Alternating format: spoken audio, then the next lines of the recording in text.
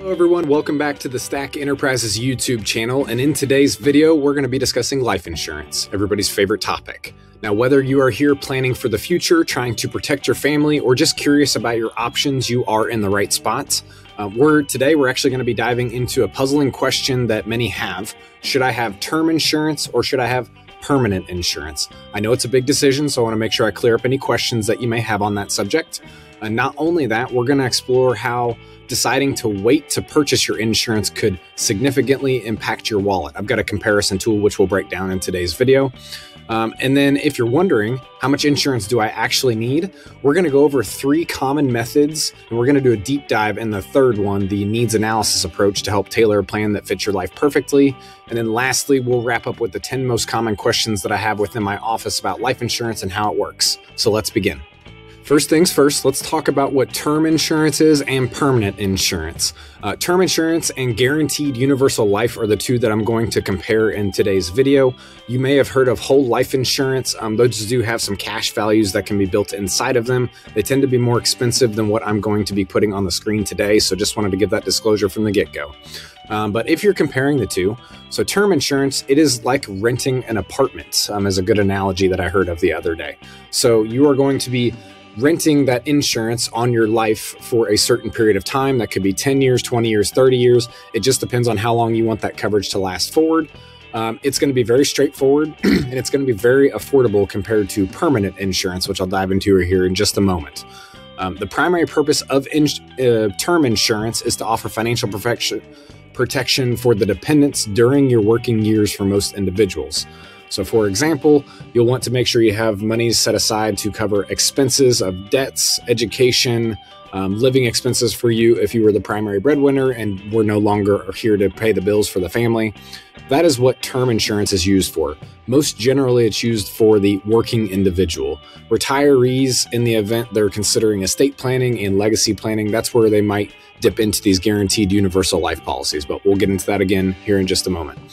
Again, term insurance is kind of like paying rent. You are going to be in there for a certain period of time, and then after that period of time, you're no longer going to have coverage on your life. So for example, if you were to pick the perfect day that you were going to pass away if you own term insurance, it would be the day before your term policy ended, because if you passed away 2 days after your term, the insurance company is no longer obligated to make a death benefit payment because you passed away outside of that period term. Now, guaranteed universal life, it's more of a permanent insurance policy. So most of these, you can guarantee that the premiums will not change up to certain ages. In most cases, it's going to be most often up to 100 or even all the way up to 121 if you wanted to be super conservative with your assessments and your quotes that you're looking at. But it does not really focus on building cash value inside of it. So it's kind of the middle ground between a whole life policy that I mentioned earlier and a term policy. It's a policy that you're going to get a guaranteed death benefit when you die, as long as you die between now and age 100 or 121 or whatever your expiration is on that policy. It's very similar to term in how it pays out. And it is most often used for, again, estate planning or leaving a legacy behind. So you know you have a guaranteed X amount of dollars you want to leave. So in summary, term is for, again, trying to help protect the working individual's family, whereas guaranteed or permanent policies tend to be most often used for legacy stake or tax planning if you have that situation come up down the road as well. Now, I like to give a comparison of what the different rates are for different individuals. So as of right now, these are just shooting from the hip. I ran through a quoting tool for individuals in my area at age 25, 30, 35, etc. These are going to represent male and female monthly premiums. And both of these policies are going to be for $250,000 of death benefit, or $250,000. So in this first column, for example, a 25-year-old that wanted a 20-year term policy to protect themselves for $250,000 would run approximately $20 a month for a male and $17 a month for a female. Now, those premiums are going to be fixed, not ever go up or down for the certain 20-year period inside of this policy. So that's something that you should take a note of inside of term policies. The premiums tend to stay the same. For sake of this example, I'm going to use a $250,000 guaranteed to age 100 permanent policy for the same 25-year-old male. That would run them approximately $93 a month, and a female would run approximately $80 a month. So a 4x multiplier on the cost, but The reason why is the likelihood of you dying between now and 100 is almost guaranteed, whereas the likelihood of a 25-year-old dying in the next 20 years is very, very small, so they don't have as much risk per se. And that's why you see the adjustment in these types of premiums, whether it's a term policy or a permanent policy, is because the risk for the insurance company is significantly lower on a term policy. But you'll notice as you get older, things too tend to get more and more expensive. So you can see the difference from a 50 to 55 to 60-year-old on the monthly premium cost. That is because, again, the risk of somebody, a 60-year-old, for example, passing away by age 80 is much higher than what it is for a 25-year-old to pass away by age 45. And then females, again, on the right-hand side, women tend to be less expensive for insurance sake, unless we're talking about long-term care, which I can make a different video on in the future. But women do tend to outlive men, the general vast majority of the population.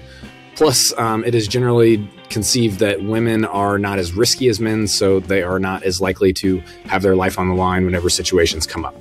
But again, I just wanted to show this comparison breakdown of the cost of waiting. So if you are in your late 40s or early 50s, those tend to be the prime time to start thinking about life insurance for a legacy planning stake. And a lot of individuals will do a blend of the two. So somebody might say they want to leave a guaranteed $100,000 behind to their one child, but they might need $500,000 in coverage now. So what they might do is go buy $400,000 of term insurance and $100,000 of permanent insurance to make sure that they're meeting both of those goals. So next thing we're going to dive into is we're going to be looking at how much life insurance do I need? 3 different ways that you can use for a general rule of thumb on determining how much insurance coverage you should consider carrying on your life. Speak with a licensed insurance representative or somebody who can help you with these subjects in the event it is something important to you. But the income replacement method, this tends to be the easiest. I would say it is a good solution for you. I do like the DIME formula and the needs analysis better, and the best one for the needs analysis, but I'll go into this one first. So let's imagine that you make $50,000 a year and you are wanting to make sure that you have income to support your family in the event of your death for the next 10 years. It's a simple math formula. Multiply your annual income times 10 years of income. How much would you need? You would need $500,000 life insurance policy. Very easy, straightforward, easy to get yourself some general quotes and to give you an idea as to what your out-of-pocket expenses might be. Now, the DIME formula goes a step further. It's going to take into consideration your debt, your income, your mortgages, and your education. So more or less what we're going to do is we're going to add up all of your debt, all of your income, all of what you have on your mortgage or your secondary properties if you own any, and your education expenses. You're going to add up all of those together and you're going to come up with a lump sum, which would be approximately how much life insurance you would need. So comparing apples to apples of these two, income replacement's only going to take into consideration your income, whereas the DIME formula is going to take into consideration paying off debts in the event of your death unexpectedly. So the family is not going to have a mortgage anymore. They're going to have a certain number of years of income available to you. They're not going to have any debt from those credit cards or whatever it may be, or any student loans that they're going to have to pay off on your behalf either. The last method, which I think is the best method, it's what I'm most familiar with in my office, is a needs analysis method, where you're more or less going to go through what your current living expenses are, your future living expenses, your retirement goals, your estate planning goals, your tax planning, and even your family situation and lifestyle changes that you would suspect in the event of one of the parents passing away in a traditional family. So I'm going to break down a needs analysis method a little bit further in the next slide. Here is an example of a breakdown of a needs analysis scenario so you can have a better idea as to what that means. So let's assume, for sake, this is a case study. This is not a real live world situation, so please take that into consideration whenever we're looking at this information. But let's assume John at age 35 and his spouse Jane, 34, have 2 children who are 5 and 8 years old. John is the primary breadwinner, earning $60,000 a year, while Jane works part-time, making $20,000 per year. So for current living expenses, let's assume that they need to make $50,000 collectively to cover their mortgage, their utilities, their groceries, and transportation. In the event John were to pass away, Jane might still be able to cover some of the expenses with her income, but she would not be able to cover all of them with her current part-time status.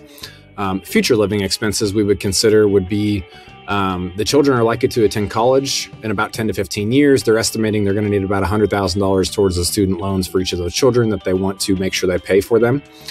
They do have retirement goals as well. They don't plan to work forever. So their current Yearly contributions are about $5,000 annually to retirement accounts. So to ensure that Jane could still meet the retirement goals without John's contributions, they might want to add an additional $100,000 to life insurance to invest for Jane's future self. For estate planning's sake, John and Jane want to leave $50,000 to each child in all instances. That's where they would want to consider adding another $100,000 of death benefit on John's life. For tax planning, after consulting with their tax advisor, they estimate that they're going to need estate taxes and some other costs that would be approximately another $50,000. And for the family's situation and lifestyle changes, considering the need for additional childcare and potential loss of income due to the emotional impact, they estimate maybe $100,000 would be a good target for Jane in that circumstance if John was to pass away early. So summing it all up, if we add in all of these expenses, this puts their total estimated need at closer to $1 million in John and Jane's hypothetical scenario here. Because again, you're adding up all of the current living expenses, the future living expenses, the retirement goals, estate planning goals, tax planning, and family situation, plus the lifestyle transition monies that are needed or necessary. So I hope that is a good example of a needs analysis breakdown. I think these are the best and most accurate ways to consider determining if you need life insurance in the first place, and if you do need life insurance, how much life insurance you should consider purchasing on yourself. This can also help break down whether this $1 million should be just term insurance or whether a combination of it should be term and permanent insurance. For example, they might want to put $150,000 or $200,000 of this as permanent insurance for the goals of the leaving a little bit of legacy to the children behind, plus the estate planning taxes and fees that they're considering might be applicable to their scenario. But since we've gone through this, let's now dive into the 10 most commonly asked questions about life insurance so we can get this video wrapped up for the day. All right, these are going to be rapid fire, but I want to make sure I get the information over to you. So, do you really need life insurance? The question is not a simple yes or no answer. A lot of it's going to be depending on, do you have dependents who rely on your income?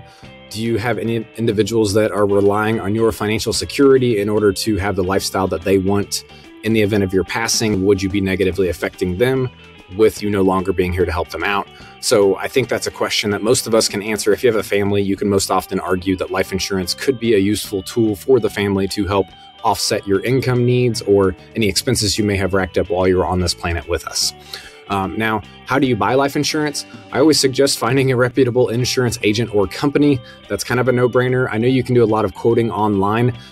Be conscious and be aware of those outfits and their credibility and what they're able to do on the life insurance side of things for payout situations.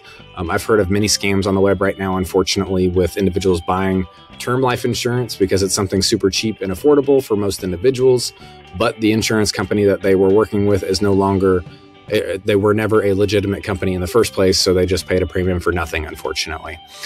So make sure you find a reputable insurance agent or company. We can help out within our office or find somebody local or online that you can talk with on a one-on-one basis to help determine how much insurance you need in the first place too. So another question that's asked is, what is a free look period and how does that work?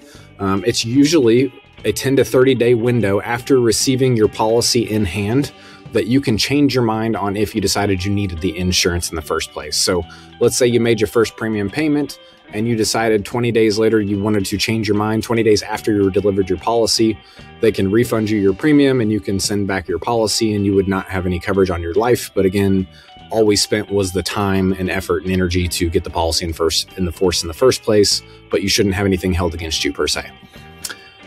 Another question that's asked is it true that some life insurance companies won't turn down applications? Yes, this is true. There are insurance policies called guaranteed issue. Most of the time, these policies are going to have a much higher premium with limited coverage, especially within the first couple years of the policy. And the reason why is because they want to make insurance available to all individuals. They just have to make sure that it is an affordable policy for the insurance carrier who is issuing it, because if they just signed up anybody and everybody for any premium whatsoever without some certain limitations on the policies, the insurance company would not be able to conduct business and provide the payouts to the insureds that are paying them their premiums for those policies. Another common question, does life insurance cover accidental death? Yes, most insurance policies do cover accidental death. However, there may be some exclusions. So for example, I have been skydiving a couple times in my lifetime. Some insurance carriers will not cover a death benefit claim in the event that it was because you jumped willingly out of a plane on your own, for example. So just make sure that you're reading the policy exclusions to ask those questions about what unique situations do you have that come up in your life. You want to make sure you're covered in the event you do have an accident happening during those situations. So make sure you're reading the fine print on those policies. Okay, another question is, what does a fully paid up policy mean on a permanent life insurance policy? So it means that no further premium payments are required to keep the policy in force. Where this comes up most commonly is if you have an individual who is maybe in their prime working years. Let's assume an individual is 50 years old and they want to retire by the age of 60. What they might purchase is a permanent life insurance policy that has a certain period of time that they pay premiums in, and then they stop at a certain period in the future because it's essentially paid up. So an example of this, that 50-year-old decides that they want to buy a $250,000 premium guaranteed life insurance policy that's a 10-pay premium. It means that they're going to pay premiums in for the next 10 years. After 10 years, they're no longer going to continue those because they do not plan to be working and have the extra income available to make those premium payments. So the insurance company would adjust their premiums upward from what it would have been if he made a monthly premium for the rest of his life to age 100, for example, to help offset that difference so he can again have a paid up policy. I have been asked this before as well. Can I have multiple life insurance policies? You can have as many life insurance policies as insurance companies will accept on you. And what I mean by that is you are not tied to only having one life insurance policy with one insurance carrier at one entity. You can have as many of them as out there as humanly possible. Now, most of the time, insurance companies will be asking you if you have applied for or if you have any other official life insurance policies on your life. You would want to be truthful with those questions and answers to the insurance companies, because some insurance companies may have limitations on what you could how much life insurance you could have on your life based off of your income and your needs analysis and everything else like that. Can I change my life insurance policy later on? It depends on the policy type. So there are some convertible term policies which would allow you to convert that term into a permanent policy down the road. Now, you may have to undergo some underwriting or a medical exam to make sure you are still insurable by the insurance company. But yes, there are certain types of insurance policies which can be changed on your life down the road as well. Couple more quick questions, last two. What if you miss a premium payment? So policies do usually have a grace period. If your premium, and that normally is about 30 days. So let's assume your premium was due on November 14th of 2023, and you did not pay that premium on time. You're then going to fall within that grace period. Now, each insurance carrier may have a different grace period, so you'll want to check with them, but most of the time that grace period may fall with anywhere from 2 weeks to 4 weeks, or maybe the end of the month. But at that point, the insurance company would accept your premium in most instances, so your policy does not lapse or go out of force. But you would want to make sure you get in touch with the insurance carrier as humanly fast as possible once you determine that you have missed your premium payment on that. All right, lastly, are life insurance payouts taxable? Generally, they are not taxable. This can be very, very useful in estate and legacy planning if you're thinking about the tax considerations that the beneficiary may receive on the assets that you leave behind for them after you're no longer here. Also, in the event you have a larger estate, there are a lot of permanent policies that are used to help offset estate taxes if you have an entity or a family that maybe is worth more than 27 million as of 2023, 2024 estate tax limits. So those were 10 of the commonly asked questions that we have asked within my office about life insurance. We discussed not only that, but we discussed what are the differences between term and permanent insurance, what are some of the costs of waiting, and how much life insurance do you need? So I hope today's video was very useful and helpful. In the event you did derive value from this video, please consider liking it and sharing it with somebody else who may benefit from the information. Otherwise, I will see you guys next week. Thank you for your time and have a great day. Thanks.